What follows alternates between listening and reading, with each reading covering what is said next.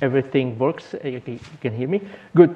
Yeah, so as you said, yes, we will now switch back from that point of end of the wire to the local end of the wire where I actually plug my computer in. And I'm going to talk about local networks, networks like Wi-Fi network in this building and similar, because this is the place where sometimes we deploy IPv6, but sometimes we still depend on v4. Let me just illustrate it.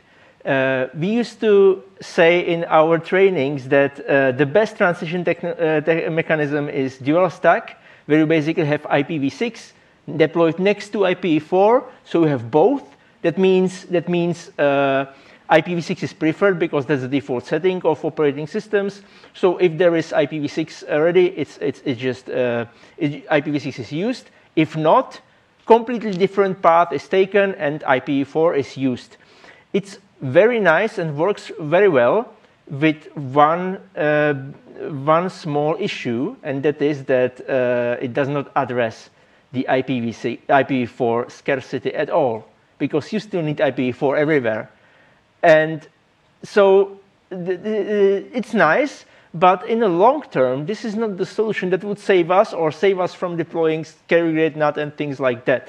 There's another thing. Out of the lots of transition mechanisms, the other one that stands aside is called NAT64, and we talked about this a lot today already, because it allows you to basically run IPv6 only networks that are usable even by normal people, because the IPv6 also contains somehow IPv4 in it by translating part of the address space into the IPv4 internet. So virtually from your endpoint perspective, from that laptop that is down there, everything seems to be accessible only with IPv6, either directly or via this translator.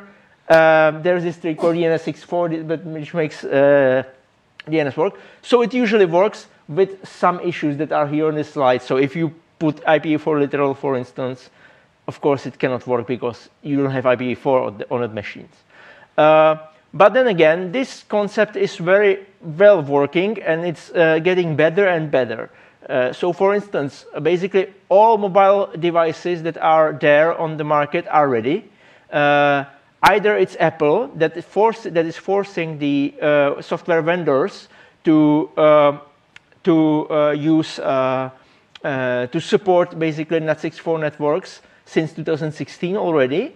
Apple is also like doing this thing. They have developed their own protocol called HappyIBOS 2.0, which is dealing with issue where IPv6 might not be working and IPv4 is working. So switching from one protocol to another, also in other corner cases. And finally, even though obviously people from Apple didn't like it, but they, under the pressure of, let's say, feature parity, they even implemented something called CLAT, which is the translator that basically that's counter translation of NAT64. So you can tether your iPhone to your computer and you get dual stack on your computer, even though the upstream, the backhaul, the network is just v6 only.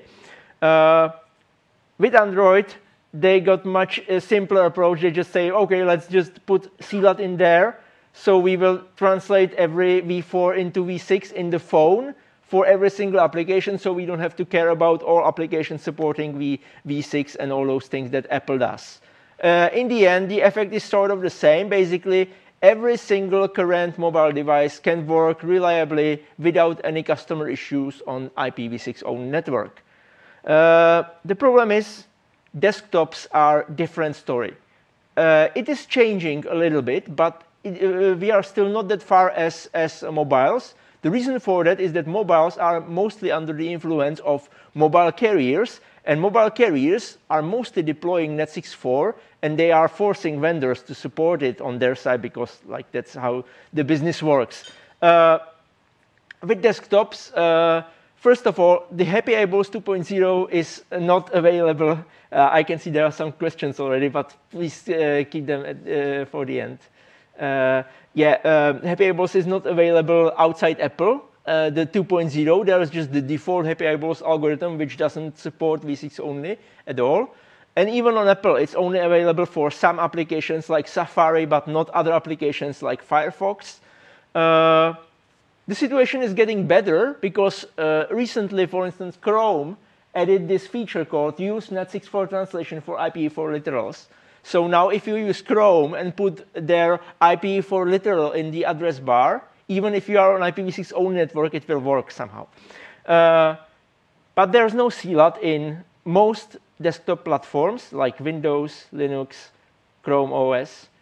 And there are those small problems just I mentioned before. So there are legacy applications that just open because they were programmed in the 1990s and nobody changed them ever since. So they just use IPv4 only sockets and they will never work with v6. And or there are this problem with corporate VPNs. Corporate VPNs are very interesting things because they are usually causing the most problems.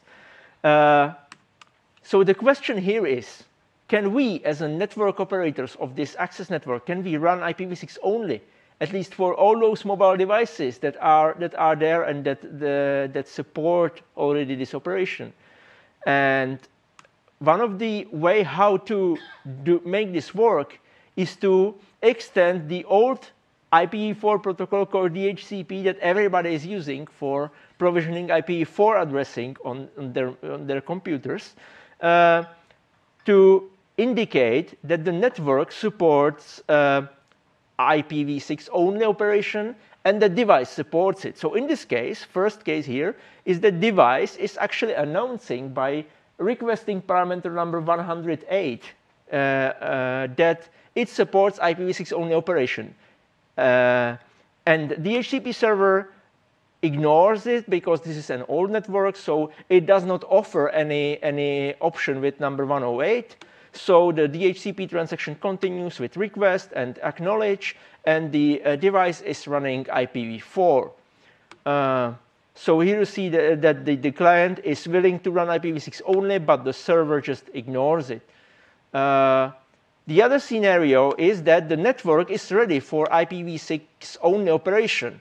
So the device is again requesting 108 option, and the DHCP server knows that the network the device is connected to supports IPv6 only operation, so it offers, in its offer, 108 option with a parameter value that is 30 minutes. And this basically means you can work IPv6 only, and you should turn off your IPv4 stack for 30 minutes. So the device goes silent. The transaction never finish. So as you saw, the DHCP have 4 messages. There are only 2 messages, and then the transaction will stop. So the address is not allocated, actually, or not assigned to the device. And instead of the device is working v6 only. So this way, we can have one network that supports both IPv6 only operation for most modern devices, like mobile devices, and at the same time, the legacy devices that require v4 because they have these old applications and all of this, will still work and will still get IPv4 like normally. Now, I was wondering whether this is somehow deployed. So I made some measurements, and it turned out that the option 108 is quite well deployed. As I said, every single modern mobile device supports it, be it Android, be it iOS, but also macOS. That's interesting. So even the desktop platform from Apple supports it. So when I ran a measurement during last RIPE meeting, there was actually 74% of devices connected to the network that were advertising using DHCP that they support IPv6 only operation. So devices are already ready.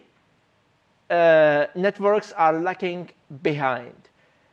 With this list, there is one interesting case because the mobiles, as we said, they always support either this mitigation in applications like in Apple or CLAT like in Android. But with Mac OS, this is still like a free platform where you can run whatever software you have, even some legacy software that supports IPv4 only, which would break. So it turned out that even macOS supports CLAT. It was introduced in macOS 12, and in macOS 12, it was triggered by some special combination that there had to be DHCP option 108, and there had to be a special router advertisement option called pref64. I will just talk about it in a moment. Since macOS 13, which is the current version, the CLAT is activated without any special requirements. As soon as there is NAT64 and DNS64 in the network, it will automatically enable CLAT. So even like legacy applications with IPv4 only sockets are working.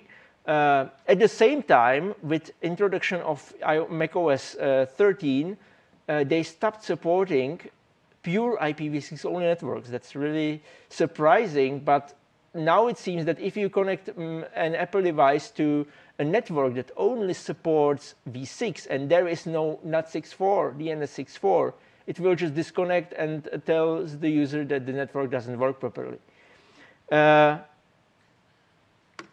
So what kind of, I was talking about this pref64 option.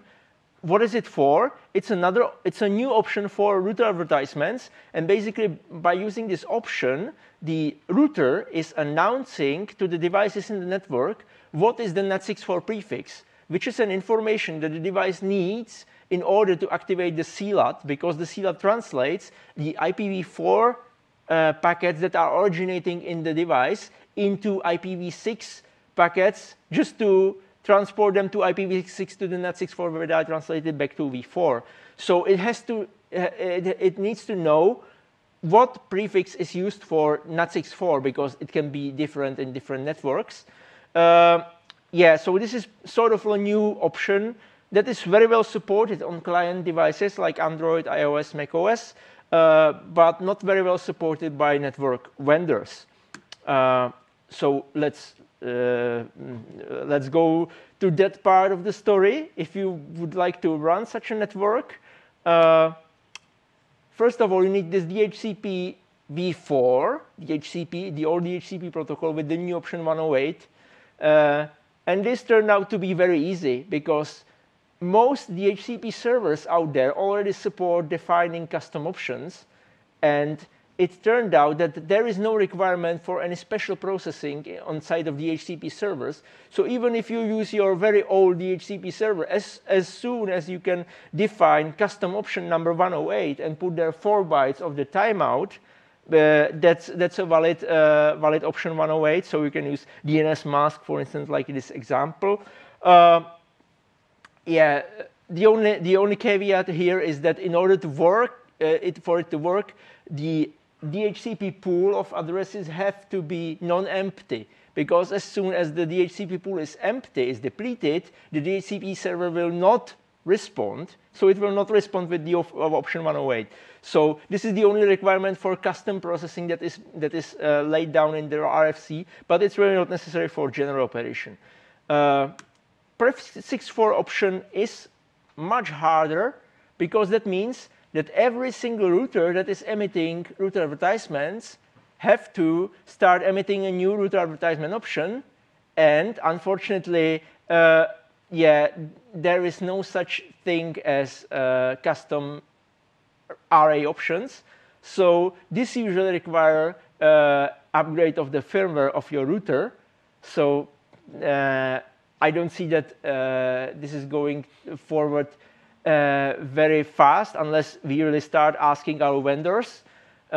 On the other hand, as I said, this was a hard requirement in iOS 12. iOS 13 does not require pref64 anymore. So it's still a good idea to try to deploy it, but if there are some issues that you cannot do it, it should work even without it now. You can see a list of adoption of this option in software routers. Most of them are unreleased, so you have to go to the bleeding edge version of the software. Yeah, I'm shortening it out because yeah, we are a little bit over time. So this was basically the concept, and I would like to now just show up where this could be helpful, where this is not helpful.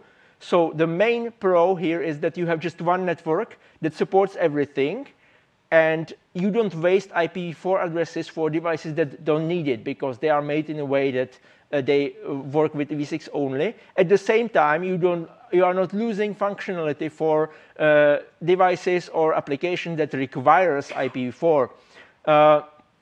Yeah, the way how you set up makes that it actually that even the devices that are using v4 will still use only minimum of v4, because they will prefer DNS 6.4 and NAT 6.4 and go to NAT 6.4.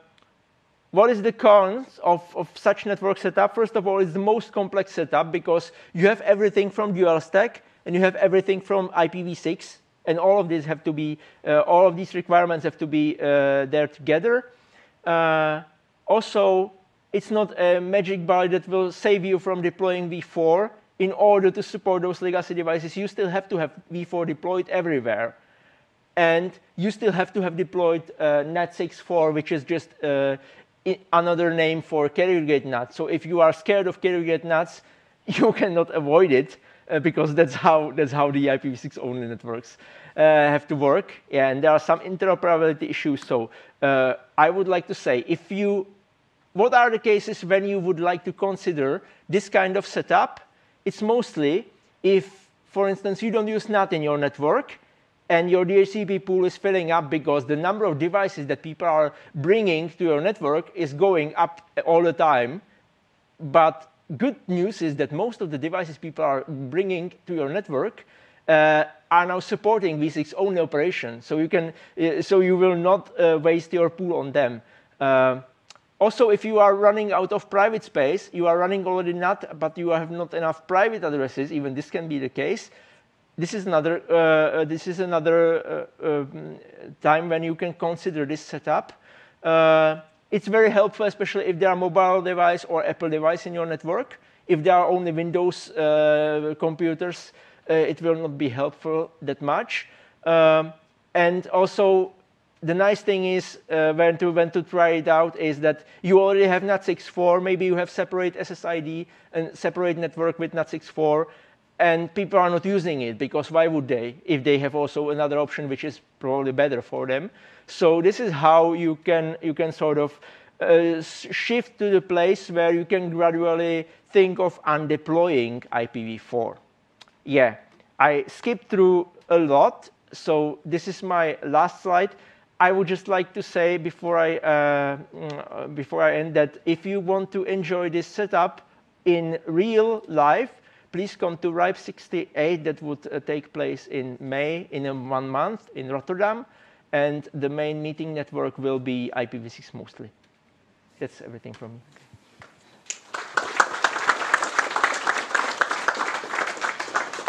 Thank you very much, Ondrej. I think it's time to put pressure on some Windows. Is it, though? So there is a CLAT in Windows 10? Yes, there is, but it only gets activated when you plug in USB 4G or 5G modem, not if you have Ethernet. But it's not true that there is no CLAT. What we need to put pressure on them for is things like DHCP option 108 to make sure that they enable it on Wi-Fi. There's also, I should note as well, for Linux, there's a CLAT-D implementation that can hook into Network Manager or Systemd or whatever you need.